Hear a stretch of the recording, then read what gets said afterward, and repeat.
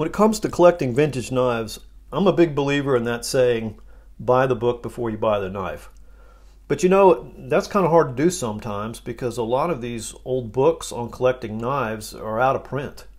And if you can find one, the price is usually really high because people know it's out of print and they've jacked the price up.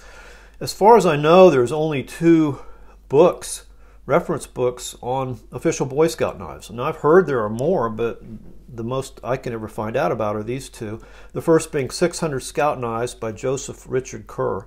And I've owned this book for a while. You can buy new old stock of this off of eBay still for about $35 a book. And I've done a review on this, and as I recall in the review I said something like, well, it's better than nothing. And the reason I said that is it's really hard to use. First of all, very few pictures. Where you have pictures, they're fuzzy black and white, and they've grouped the knives together in a very confusing fashion. We have to go up here and look at this, key. But most of the book just looks like this. And so you've got, here's one description for a knife, here's another description for a knife, and it's in code basically. All these abbreviations that I swear I think only the author understands. So it's a very difficult book to use, and I found that it is full of omissions and errors. So, like I said, it's better than nothing, but I've been looking for the other book for some time, and I've just found it. It popped up on eBay. The fellow said his dad was really into collecting Scout knives, and he was putting this up for sale, and he offered it up for $29 plus shipping. So I jumped right on it. This is the second official book that I know of, or book on official Scout knives, called Official Scout Blades by Ed Holbrook. It not only covers Boy Scout knives, it covers Girl Scout knives, Campfire Girls, Cub Scouts, pocket sheath knives, folders, chow kits, axes, and it even has a price guide in the back, which really isn't too handy for absolute prices because, first of all, they don't mention what condition they're talking about, and then second of all, the last printing of this, or at least this one, was printed in 2007. This is a self-published book, obviously, in a spiral binder here, in black and white pictures and everything. So self-published, out of print, and I think this is the 4th printing, and it was 2007. But this book is everything the other one isn't. What he does, first of all, is he gives a nice little overview. There's the guy right there. Nice little overview of collecting Scout knives. And starting here with Boy Scout knives, he starts with the earliest makers. He puts them in chronological order as to when they came into the market. And he's got a picture for every model and every variation of each model that they produced.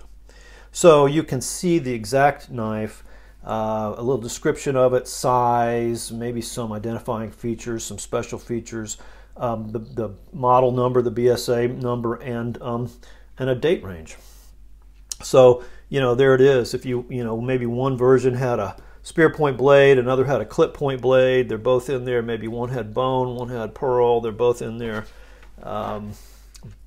There's just nothing omitted. It makes it so much easier to use. Remington, for instance, was very prolific in making Boy Scout knives. I had a ton of different versions. I didn't realize how many they had, but here's 4, there's 6 more.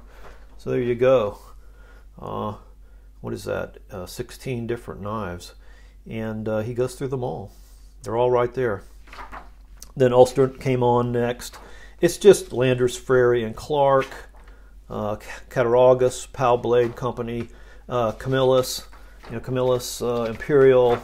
Imperial made a lot of knives. They're all in there. Ulster USA out of Ellenville, New York. Schrade Walden.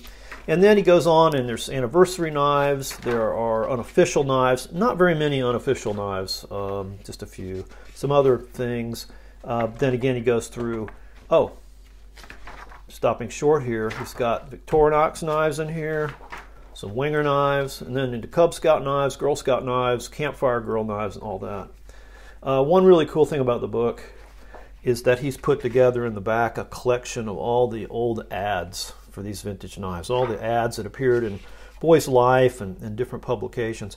I've been trying to download these off the internet, print them out, but here they are all right here in one convenient place.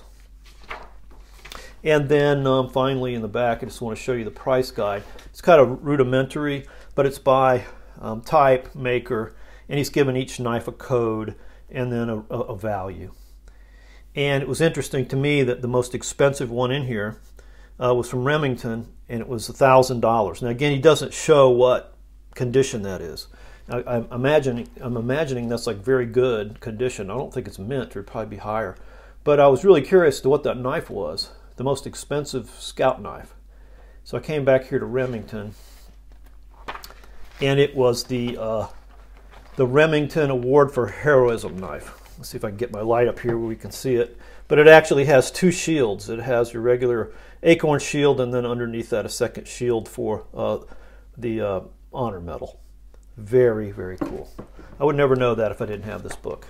So anyway, I just wanted to share that with you. If anybody is really into scout knives and is interested in getting this book, has been looking for this book, I think I know where there is one more available for $40 plus shipping. And so if you let me know if you're interested, I'll share that with you. All right, well, as always, thanks for watching, and have fun collecting.